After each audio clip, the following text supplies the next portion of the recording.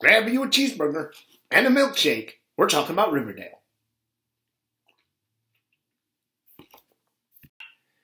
This is a review for Riverdale, Chapter 2, Touch of Evil. So I did enjoy tonight's episode. I thought it was pretty good. We got to see some more of some characters we didn't get to see too much of in the pilot episode. They kept the storylines going and kept you interested to the end of the episode and then interested for the next one. Like I said, it was good. It wasn't anything spectacular. 2 episodes in. I mean, I don't know what the best episodes of Riverdale are going to be so far. Except, I don't know, I guess the pilot. But we'll have to see with that. But let's just get into tonight's episode. And, they heard the gunshot, and now he's thinking about, Jason Blossom, how he's dead, and he's just kind of racked with guilt about how he didn't say anything. So he decides to go for a run in the middle of the night, not wearing his shirt. And, of course, he goes to Mrs. Grundy. This is the teacher we had the affair with. You think he'd want to keep it a secret. He's going to show up at her house without his shirt on in the middle of the night. Kind of wonder where that was going. And much to my surprise, they didn't get it on like I thought they would. But basically, Archie's like, I gotta tell someone. She's like, no. And that kind of sets up basically where their story was going. It's, this kind of back and forth where Archie's like, he's so racked with guilt and he's got to tell everyone. And Mrs. Grundy wants to keep it a secret because she'll get arrested and he'll get expelled. Which I was like, would he? Seems to me he'd be in the clear. She's the one to get put on the sex offenders list and charged with statutory rape and all that jazz. I mean, he was like, oh, Archie, how could you? And then you have people like Reggie Mann like, yeah, bro. It's not going to make his life any worse, except with maybe Betty and Veronica. We'll get into that.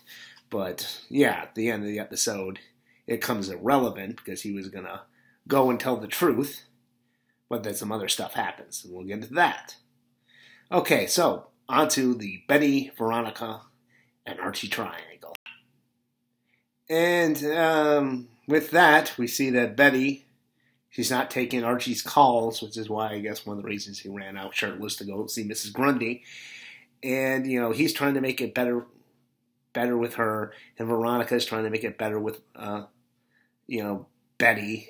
And Betty's like, yeah, okay, I guess I forgive you. And then, out of the blue, she's listening to this song. She really gives it some thought. She's like, I can't be around either one of you. A little later, she gets into a pissing contest with Veronica about it. And she's like, you shouldn't have gone in the closet with it. And Veronica comes out with, well, he would have went with Cheryl. I thought that was, I was protecting you. And it's like, it's kind of like what I said. I think she would have been better if she'd let Cheryl take Archie into the closet. That way the friendship could have stayed together, at least. But she didn't do that, and now Betty's pissed at her, of course. And they brought up, well, Archie doesn't have anything to apologize for. I was like, fuck off with that. Of course he does. He fucking knew that Betty was in love with him at that moment because she had only told him, maybe an hour before, and he goes into the closet with Veronica so he can get over Mrs. Grundy, I might add. And my attitude was, dude, he didn't have the option of walking away? Fucking A. Well, at the end of the episode, Betty and Veronica, they patch things up and they agree that they'll never let another boy come between them. But on to the meatiest of the storylines, the murder of who killed Jason Blossom. And this is kind of continuing with Cheryl. Now wants to get to the bottom of it. She's like, I'm going to find out who killed my fucking brother. And she's kind of, pissing at it. I kind of like Cheryl in this episode because she kind of came out of her shell. In the pilot, she's kind of a bitch. And she's kind of, says these, sassy things and whatnot. I was liking it, but she seemed like she was holding back, and I think that's because, she was trying to get over the disappearance of her brother. Now he's dead, and it kind of breaks that shell, so now she's she's not as drained. She's like trying to find out who killed her brother. And there's some shade thrown on her because people were like, hey, you got some explaining to do here, redhead. Why don't you tell us why you said he fell out of the boat? She tries to concoct this story. And, it's like he fell, well, I guess someone shot him down the river. And, I like the scene with this, she's hanging out with Archie in, biology. They have to dissect a frog, and Archie's like, you want me to handle this? She goes, oh, what? Because my brother's probably being dissected right now as we speak? Meh, I got it. Yeah, I like it, but I don't, how she, her character is just, she's like, I guess it's like she's not altogether there, but she's still fucking awesome. It's cool. At the end of the episode, she sees Archie run around in her brother's jersey, and she starts, hallucinating that it's her brother, and then she has a freak out, runs off the field, and, Veronica, like, goes to comfort her, and she's like, it wasn't supposed to be this, he was supposed to come back. And we'll get into that when I get into theories. So with story-wise, that's basically what we have for this episode. Like I said, we did get to see some more of some of the other characters. Jughead especially. In the first episode, you kind of see him in the background a few times, and he's the one narrating, and then at the end he has a little scene with Archie. In this one, there's more. You find out he's basically a loner who was into writing. Him and Archie were friends for a long time. They had a falling out. Now Jughead finds out that Archie was screwing Mrs. Grundy. And Archie says, yeah, and also we were there when the guy got shot.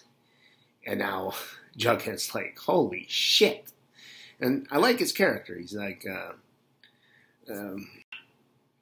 I guess he's like the sage of wisdom in this show, and I think the kid playing him is doing a good job with that. It's he's supposed to be a teenager, but I guess he's wise beyond his age, and I think it's not just because the actor playing him is in his 20s, but also I think the actor himself is playing in a way that you're looking at this kid who's playing a 20-year-old playing a 15-year-old, but he seems like he's got the wisdom of, I don't know, some 60-year-old or 70-year-old or some shit like that. Also, Cole Sprouse, I think his name. I didn't realize this until I Googled him a little later, that he was on that show, The Sweet Life of Who's It and What's Its Name, where the kids lived in the hotel. I was like, oh, I can't remember when I watched it, because it's Disney Channel, and of course, I'm not that age demographic at all, but I think there was like the yogurt shop that I go to that plays nothing but Disney, so I think I just sort of haphazardly saw it there, but good to see that at least one of those kids is getting work. Zach and Corey, yeah, he was one of them. Which one? I don't know. I wasn't that much into it, but yeah. So he did. I liked how we got to see more of Jughead, and we got to see more of Luke Perry's character. Archie's dad, giving him some good advice, and Reggie. We got to see more of him, and wow, they're going full douche with that guy. And Reggie's my team. I wanted him to knock Archie aside and take Betty and Veronica, which isn't going to happen because they're never going to let a boy come between the two of them ever again. Yeah, they're like this. They're double chocolate and old-fashioned vanilla, which I had a laugh about that because Betty's just old-fashioned vanilla, and I guess Veronica's the double chocolate. Wow, it seems like a racist and a condescending remarks all in one. But yeah, also we got Kevin. I think I complained last episode he came off as a 90s sitcom gay character, a gay character from the 90s on a sitcom. Well, this one they're kind of fleshing him out, and he's not. His arc is basically he's an asshole. He's talking about Moose, how Moose is on this different part of the gay spectrum, and he doesn't want anything to do with him. It's like, oh, I just kind of wish he'd stay in the closet. And we're also supposed to be shocked because it reminds Betty that Veronica went into the closet with Archie. But I'm like, oh, wow, what an asshole. Because it's like, that's what he thinks of Moose. Moose should stay in the closet. What an asshole. But like I said, I wanted to see more, so I guess that's his character arc. He's an asshole. So, last thing, I guess, with the Jason Blossom thing, of course, was that Cheryl has been arrested for that because, like I said, she made up that thing about her falling out of the boat, and people have questioned about it. And then, of course, they found out through the autopsy that Jason didn't die on the 4th of July.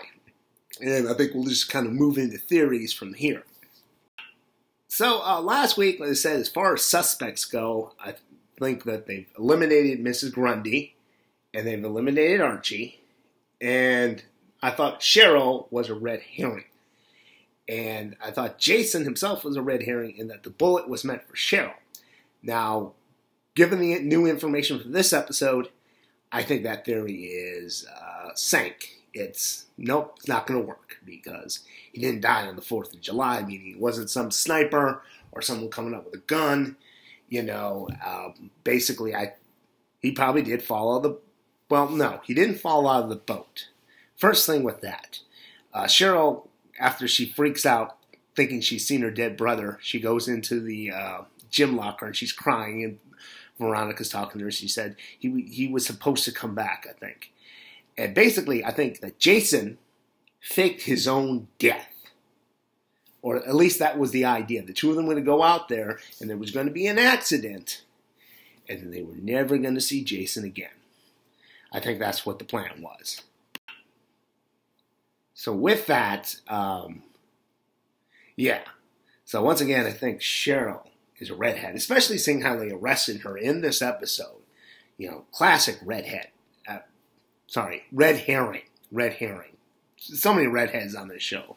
But like I said, she's a red herring. I don't know exactly why he wanted to fake his own death just to get away from his parents and away from Betty's mother, who's a complete bitch. But, yeah, I think they were trying to fake his death. And as he was, you know, taking a stroll in the woods, going on his way, probably go find whatever car they stashed so he could leave Riverdale. That's when whoever killed him captured him. Because they had an autopsy saying, like I said, he didn't die on the 4th of July. And I think the coroner was talking about how his body had been bound, like with rope. So basically he was killed later, maybe even tortured. And, you know, when this scene played out, Betty's mother was in there. And that kind of raises the suspect level on for me, because I was thinking, you know, originally I was thinking, you know, Betty's whole family, they're going to be, you know, blonde herrings, if you will. You know, there's going to be all this sort of speculation on them because, you know, Jason ruined their daughter's life. And, you know, the mother hates him, and then people think, you know, Polly's crazy, and then maybe people would think it was Betty, and I'm thinking, like, the father's still in the mix.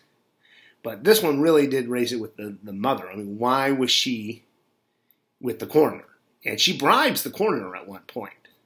Because I was thinking, is Betty's mother supposed to be a reporter? Because they talked about how the two of them were going to be working late on account of the murder.